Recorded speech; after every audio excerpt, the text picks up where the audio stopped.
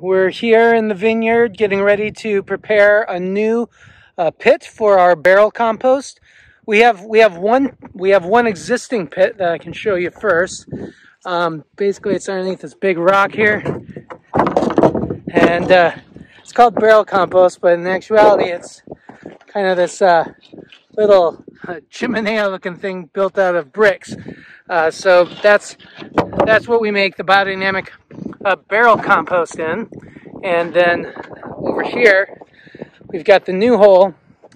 We've prepped it with just putting a little bit of biodynamic compost in the base of it, and then we'll take these bricks and we'll build up a little circular pattern around it, and fill it with barrel compost, which is mainly raw cow manure, along with crushed up eggshells and some basalt dust, volcanic dust, as well as a full set of all of the compost preps. So the 502 through 507 that typically goes into an entire compost pile, we actually put those preps into this small portion. So it's like a very kind of potent version of all the biodynamic preps are going into the barrel compost.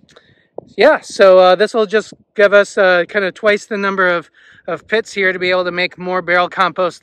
That's one that we like applying to the vineyard, along with our BD 500, the cow horn manure, when we get a chance to do so, because it really aids getting the power of kind of all of the different biodynamic preparations back into the vineyard. Normally that only happens when we spread our biodynamic compost at the end of the year, but the barrel compost allows us to add that kind of as a tea, as a spray throughout the year, really get kind of more of the benefits of biodynamics into our vineyard.